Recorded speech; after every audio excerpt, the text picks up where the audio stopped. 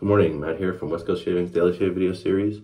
And for today's daily shave, I'm going to be doing another vintage straight razor shave and soap review. Today's shave is going to focus on Barrister and Mann's Classic. So this is the Reserve base. I'll talk a little bit more about that when I'm shaving. The brush is this West Coast Shaving Infinity brush. This is made by American artist Matt Marting. He is formerly known as Brush Guy. Beautiful pores. It's a 26 millimeter badger knot, finest badger. For the razor, I'm using this vintage Tory. So this is probably around the turn of the century razor. It's 5/8, and it has this interesting design with this fluting here below the spine. With that, I'm gonna get started on the shave with the face.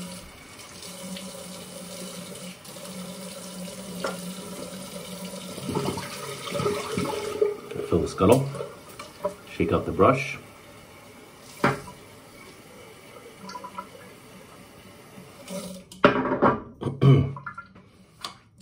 And for the soap. Okay.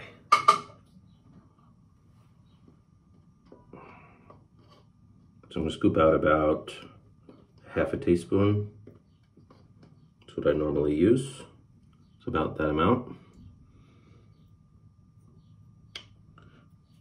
It used to be, when I first got it, it was a lot softer. But that's pretty common for these hot process soaps. Is that over time they'll firm up a bit. So I'm just pressing it down into my scuttle.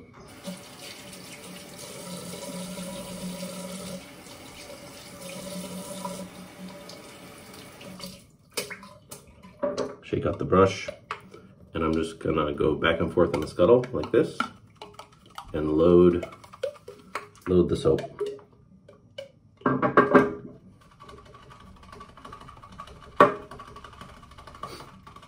So right off the puck here, and as I'm lathering it, the scent strength is about, I'd say, a 6 out of 10. It's a little bit above medium.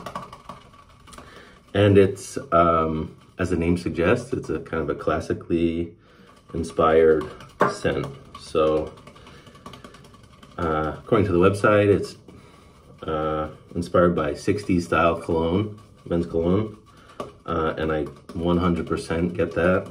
It has a definite 60s kind of vintage feel to it. I believe it's modeled after Sun Up by Gillette, which is now discontinued, or it's been discontinued for a while, I think. And primarily I'm just adding water. This is actually a thirsty soap. Primarily I'm getting a citrus, so a lemony citrus, and it's a bit actually kind of bitter smelling with some oak moss and lavender. There's sandalwood too, but I mainly get the citrus and the kind of green mossiness from the oak moss. There's overall kind of a powderiness to it and a soapiness.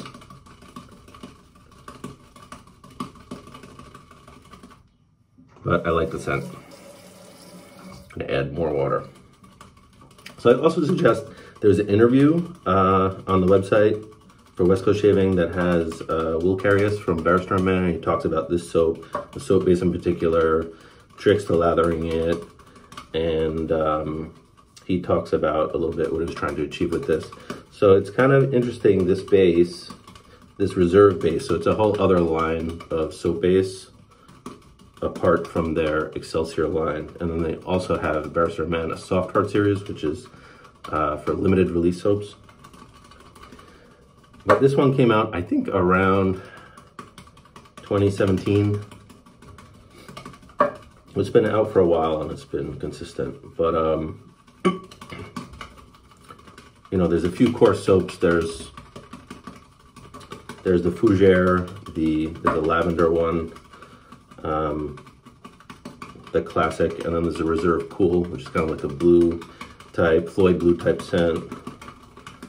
And there's a spice one that's meant to be like Old Spice, and then Waves, which came out later, which I think is an aquatic, but I haven't smelled that one.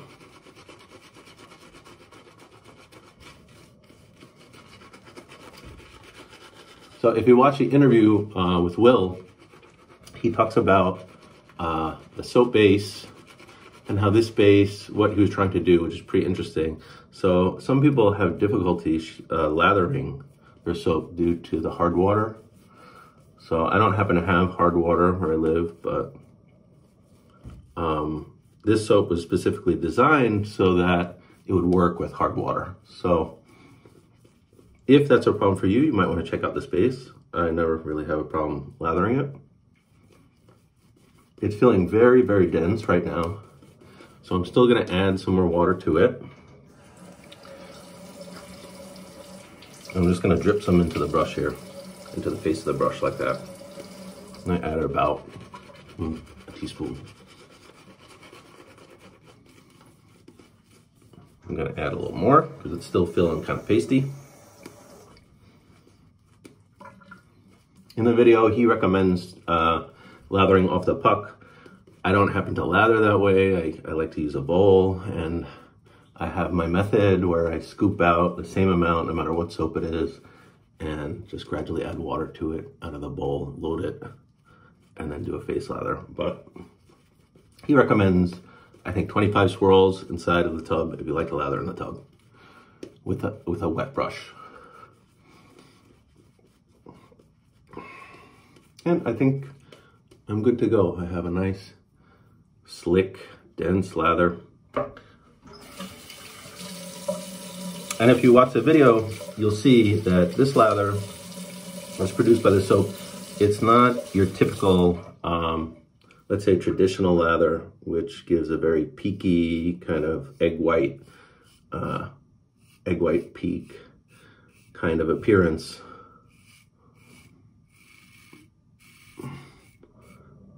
And Will actually talks about that, why that is, and a large part of it has to do with the choice of the fats that's used in the soap base. So he talks about like Martin de Condra, which is kind of the prototypical classic peaky lather, or Velobra, where the main ingredient they use before they turn it into soap is the stearic acid. So it's a solid at room temperature.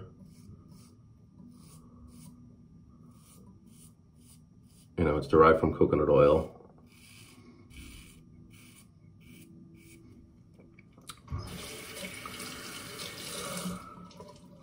And in the case of the reserve base, he's using some polyunsaturated fats. He mentioned castor oil, among other things.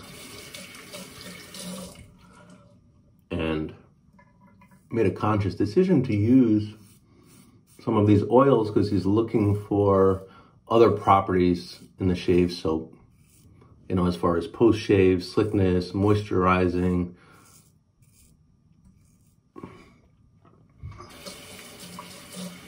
And it did kind of change the paradigm a bit for shave soaps. So, and you're definitely seeing that trend still today, where there's less of a focus on having a, let's say, a visually appealing lather or a big thick lather, and there's more of a focus on how is the soap performing. And I feel like this soap really kicked off that trend.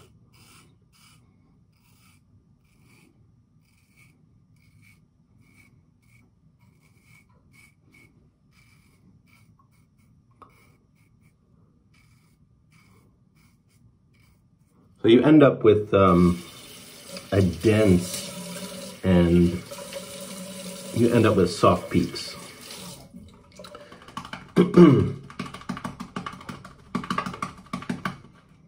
It's also because it is thirsty, it's common that you're gonna have to add water as you go to the shave. You may have to, you know, if you're feeling that it's a bit pasty. So right now I'm feeling between the bristles, I can feel it's a little bit pasty. So if I go ahead and add a little bit of water to the brush again, and then just build it up a little bit it'll coax some of the lather out of the brush. Like that.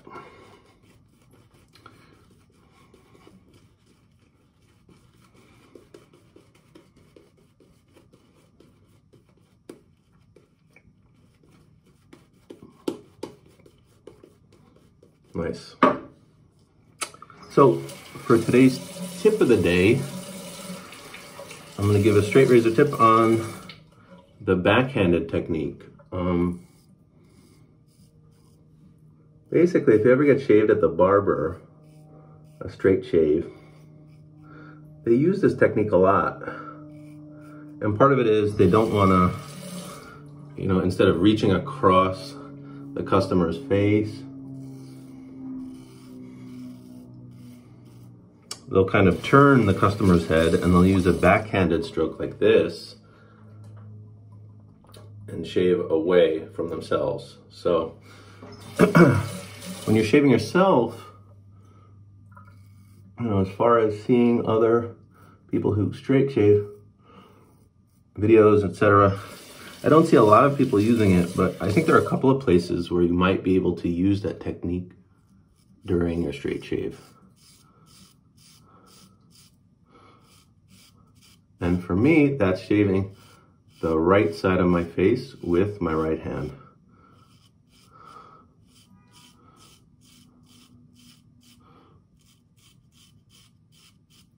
Now, a lot of people I notice, now that I can watch other people on YouTube, see how they shave, straight razor shavers, a lot of them like to switch hands, go with their left hand, and just like I shave this part of my neck, this is my left side, they'll do the kind of like mirror image on the right with their left hand. But if you're not so good with your left hand, like I'm not, I try to minimize as much as possible. I think using this technique might work for you. So basically I'm pinching the razor between the tang, pinching the tang between my thumb and first two fingers. And then I'll loop my pinky around the tail just for a little stability. And I'm basically using that backhanded technique, arcing my wrist like this. And I think it does another thing. It also works really well to keep the blade flat as you're going more against the grain on your neck. And it follows the curve because you have this concavity on the neck under the jaw. And if you use this motion, it will naturally follow that curve of your neck. So I think it's a very natural way to shave this part. And very comfortable. And for me, it's not awkward at all. But I think if you're starting out or you want to try a new way to shave this part of your face, it might be worth trying this out. But maybe switching hands is more comfortable for you, or maybe that feels more natural. For me, it does not. But that's kind of the beauty of YouTube now. When I first started straight razor shaving, there wasn't YouTube.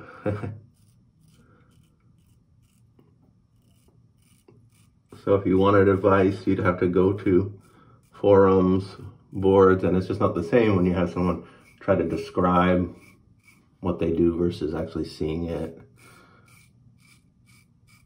So if you wanted to do something, it really involved just a lot of trial and error.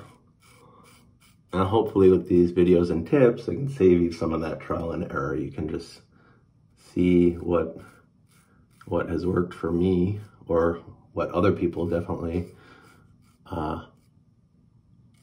It's a good idea to look at many different people, see how they do their shave,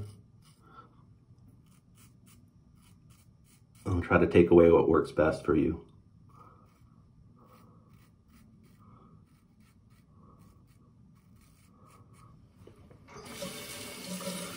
So another place you can use that backhanded technique is when you're shaving south to north on the right side. You can just kind of follow it up. So I can demonstrate that as well. even though that's maybe not part of my normal sequence. Or maybe I'll do that on the cleanup. Oop, lather is flying. And I'm just going to pull out some of the lather from the brush here, like so. This 26mm knot, it's very dense, it holds onto a lot of lather.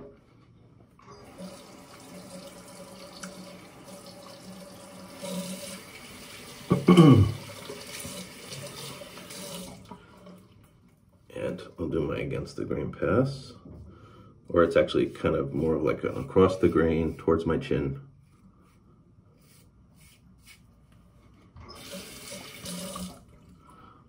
And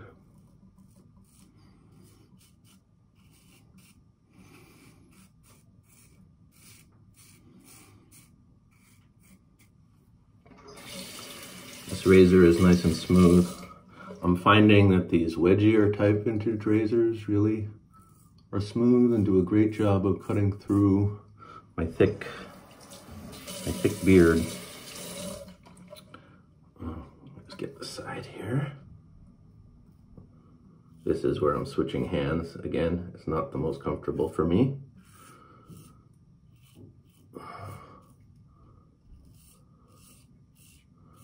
So I try to limit it. I limit the switching of the hands as much as possible. If you really can't use your left, you can always go like this. So you kind of grab your ear and you can go across this way using your right. And you can get the jawline here too, like that. That works equally as well.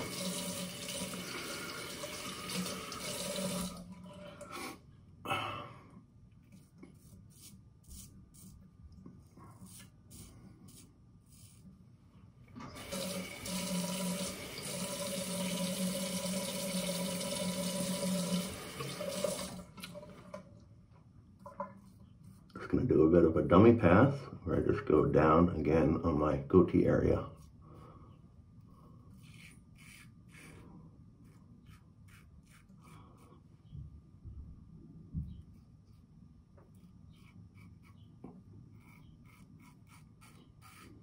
Not much to clean up.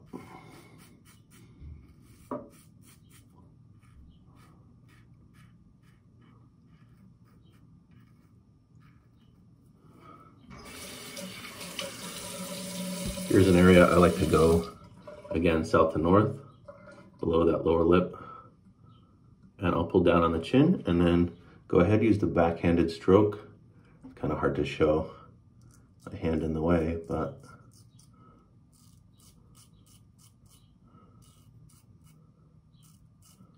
on this area, I'm just letting my bottom lip be totally loose and stretch with the other hand.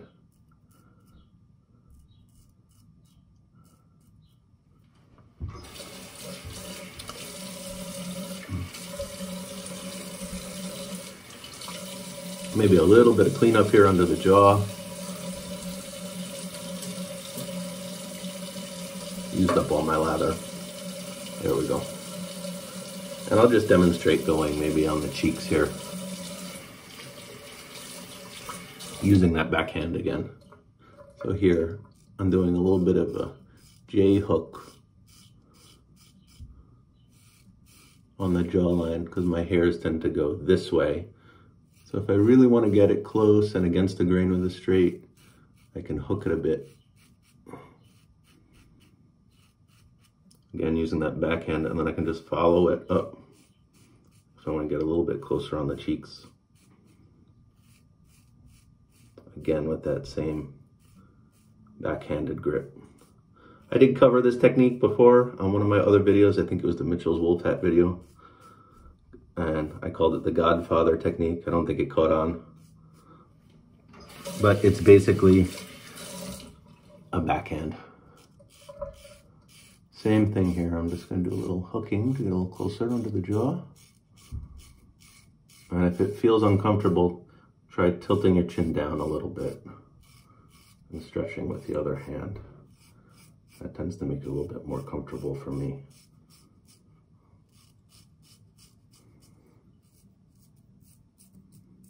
There we go. Pretty good.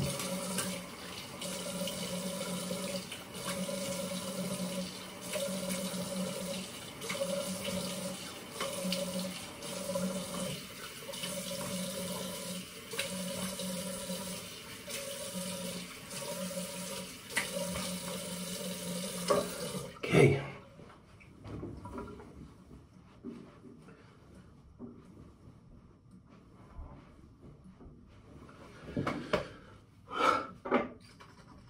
Now I have the original bottle.